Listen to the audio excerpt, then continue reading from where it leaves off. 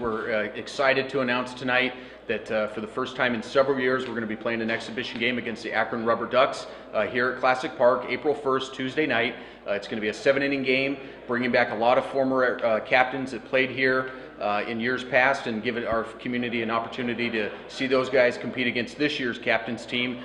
See old manager David Wallace and pitching coach Jeff Harris also with Akron. So we're excited. It's an opportunity. $6 tickets, general admission, very relaxed environment.